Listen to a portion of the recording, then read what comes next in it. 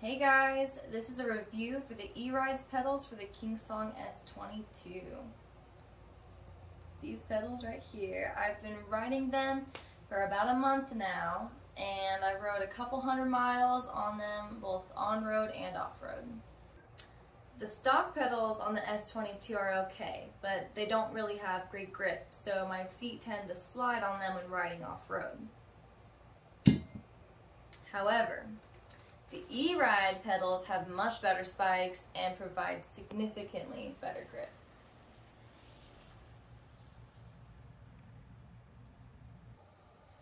The E-Ride's pedals provide a major improvement in a critical area that I was not expecting.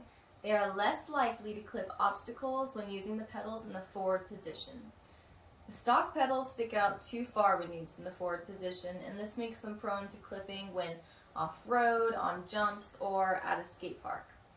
The E-Ride's pedals don't stick out as far, so they don't have this problem.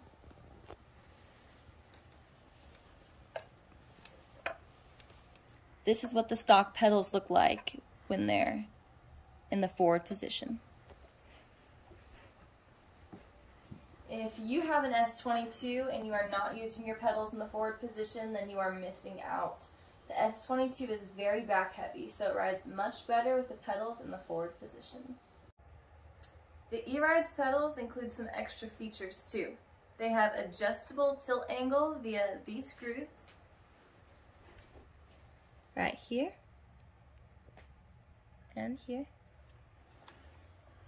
They come with risers for the heel and toe that some people like to use to assist with acceleration or braking, but I personally don't like them, but they do come in different colors.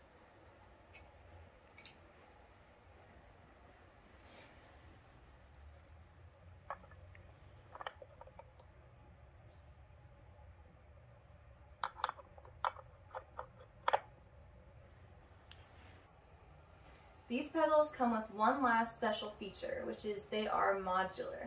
The base of the pedal is specific to the S22, but the body of the pedal can be attached to a different base for a different model of unicycle. This means in a few years, if you quit riding your S22, you can just buy a new base and then transfer these pedals to any other unicycle. This right here is the pedal, and this right here is the base.